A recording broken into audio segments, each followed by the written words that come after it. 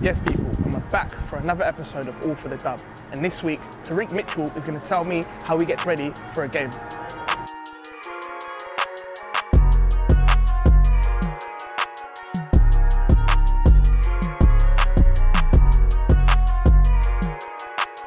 Being a yard man, like what sort of foods are you eating before a game? And yard man, for those who don't know, is Jamaican. Before a game. To be fair, I don't try to eat too heavy, so I don't like eating yard food before a game because it's just too much. Yeah. So more time I'll try to eat like a pasta, something simple. Chef bought you something, what's that? That looks decent. A little bit of chicken. To be fair, this would be heavy, to be fair. I would say this is heavy. Was that the plan? Is that the same for every home game? Like he just brings you a little takeaway container? And more time, not all the time, but I'll like ask, like, can I get some takeaway if it's pasta or something? But yeah. See your first time in it, like, what did you think? When you first walked into the change room, like you saw your name with the Prem badge on it. That was mad still. Like, I was just thinking, you just feel like, yeah, I'm here. So you get like, it's just a mad feeling. Like, I wouldn't even know how to explain it, it's too tough, but it's just like, it's a crazy feeling. I hear that. What about music? What sort of music gets you in the game? Are you headphones in, or everyone says Wolf's the DJ? Are you listening to what Wolf's playing? Nah, I'm headphones in. Yeah? What have you got on? What are you playing? To be fair, I'm heavy on like American rap. So like Baby, Future, Gunna, all them guys. But then switch you with the drill sometimes, I learn it. See, I'm different. I like UK rap. So I like Fredo and all of that. Like, get me? You don't like American? I dabble in and out. Like, what's your superstitions? Come out last, like put your sock on different. See, I don't have a lot, you know, but the main one, so I have to go toilet. I have to go toilet before the game. I have to. That's one that I will do every game. What about boots? Are you like same boots for training and matches, or you got separate ones, wear molds only? What sort of things? I'm more time throughout the week. I try to wear my molds, but for games I wear studs. But I like, if I played well in the boot, I ain't changing that boot until I play bad in. So that's a superstition then? Yeah, true. And the kit man, like, I think he's like the busiest person before a game. Is there anything you're asking him specifically? Not really, more time it's like cut socks, that's it. Okay. Other than that, I'm not really a fussy guy. You're not cutting them yourself? Nah. There's ones that are already cut. But back in the day, you used to cut them yourself up. Now they got already cut. And get in trouble, Kitman shouting he's cutting socks and that. Yeah. Nah, it's not too bad still. All right, well, show me around the ground and we'll talk some more.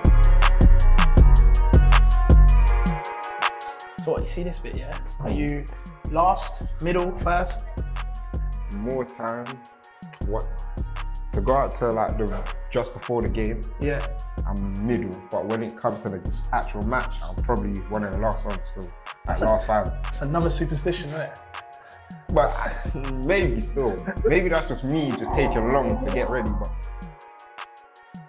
Yeah. All right, so you're here, match ready, game on. Is there someone you've come up against and thought, like, wow, like, this guy gave me a run for my money? This season, I'd probably say, especially in the first half, Ziyech. Ziyech? Yeah, he was just doing loads. Especially in the first half, he was doing loads still. And that's one guy I think, yeah, it was long in the first half, but. Did you expect that? To be fair, with most man, like, you know them from like watching them on TV, and these guys are like, guys that you actually watch Champions League, all these things in it. So I kind of know that certain men are going to be a bit skillful, blah, blah, but it's a thing where if I know someone knows them, yeah, I'll ask about them. See, like, say Gyro played with him at Ajax, innit? So I'll say, oh, like, what's he like, innit? So trying to get a rough idea before do your research. Yeah, literally, you have to, man. These guys are dangerous.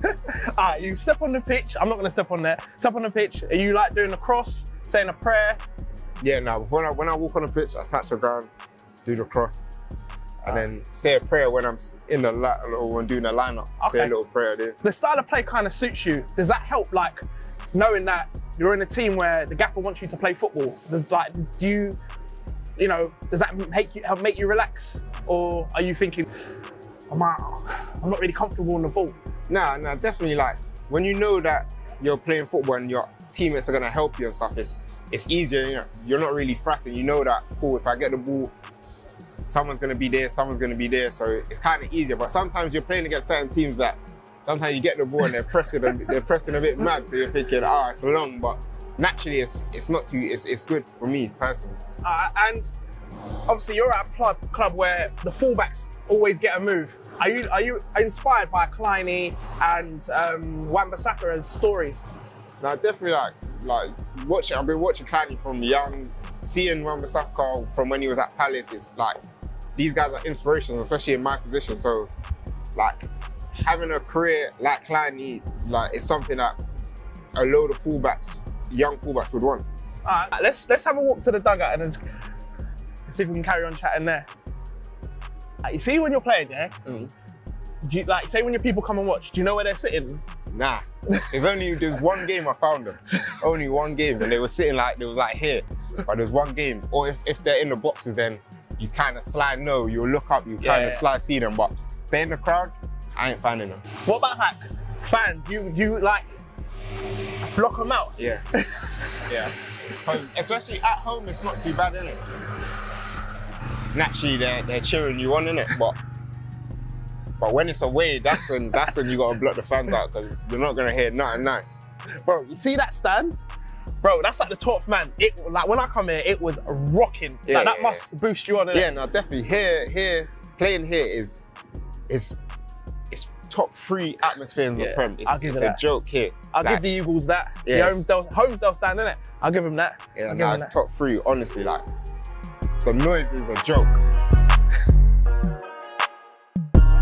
When you went to England, was you gassed? Yeah, definitely. Like, it was mad because, like, all the videos you watch, you know, the little behind the scenes at the England channel. Yeah. Whenever there's a camp on, everyone watches it. So when you watch that, bro, me and my boy, as soon as it comes up, send it in the group chat. Like, I'm talking about what people are wearing, like, everything. Like, yeah, 100%. Everyone watches that. I can't lie. Like, as soon as there's a camp, you're just waiting for the training clips. Like, it's just something like everyone likes to watch. So like, therefore, when I knew I was going, it was just like, yeah, like this is really, really mad. But you see, where before you got called up, yeah, and your name's getting like put in the mix, like what are you thinking? Are you think, it's another more rumours, or? To be fair, I didn't want to think about it too much, you know what I mean? Because then you don't want to get disappointed if it don't happen, you know what I mean? So I just let it float in the air, and then once it was actually real, that's when I said, yeah, calm. Did you change your match prep when you was at England to like your Palace prep? Nah, I tried to do the same things, like, because that's what gives you your confidence, innit? Yeah, so I didn't want to change nothing because I was already nervous as it is, innit? So I just tried to keep my composure by doing the same things. You ain't got the chef bringing you brown stew. Nah, that's the difference. But the chefs there were good still. Decent. Is there any little pointers, like, you know, things to put in your to bring to your game that you took from the England boys? I think like one thing with me, when you're at your club, sometimes because you're there all the time, like there might be training sessions that you don't. I'm not saying you don't apply yourself every day, but sometimes you just take your foot off the pedal, innit? But when you're there, you know you got cool. I got a week to show myself. So everyone is trying to show themselves as well, innit? So I think I took from that just being on it 24/7, innit? So I think that's the biggest part that I saw, that these guys, like, even if they're doing like a little training session with like against no one, it's just everything sharp, bow, bow, bow. Everyone's passing sharp, everyone's moving sharp. So that's one thing that I took from it. So you said World Cup's at aim, yeah? Yeah, man. Not too far away, you know, November. Yeah, it's not far at all. But first thing, I'm just trying to focus on like what's in front of me, and then if I get that right, then who knows? Nah, perfect. Nah, T, thank you for showing me around. Oh, is that, you don't know that one? New one. Thank you for showing me around, man. And good luck with the rest of the season. Hopefully, see you soon. Thank you.